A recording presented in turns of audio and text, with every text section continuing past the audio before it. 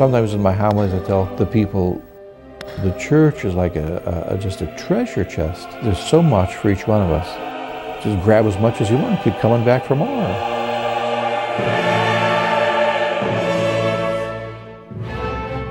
I understand at one time there were like 3,000 children in the grammar school. That was early 1900s, 1920s. Every room was just filled with debris. Every window in the basement of the church was boarded up. Some of the doors to the church on the lower level were boarded up just for security and nailed shut. It was like a ghost town here. The school went from 3,000 down to 400. So that's how many parishioners were taken out just with Ogden Avenue going through. And then in the late 60s, when the Kennedy went through in '94, they lost another 800 families. So many people said that the expressways would kill all these parishes. And yet I always thought, well, if they take people away, they could also bring people here just as easily.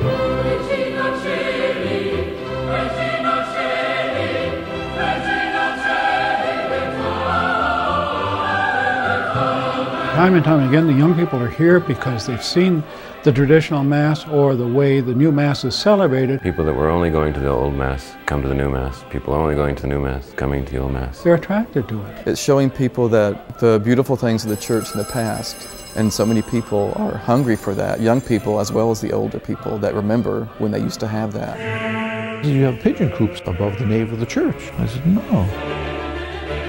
It's a treasure of inestimable value. Because this is the house of God, it's not man's house. It's that mixture of being open to the full treasures of the church. But the pigeons left 10 tons of their droppings in our church attic. Mechanically, the parish probably would have closed by itself.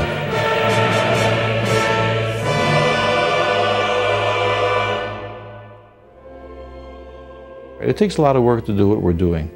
But the thing is, this can be done anywhere. It would just take the time to look for, well, who can do this, who can do that, and so on. So it's not isolated, that's what I'm saying. Any parish can do what we're doing here.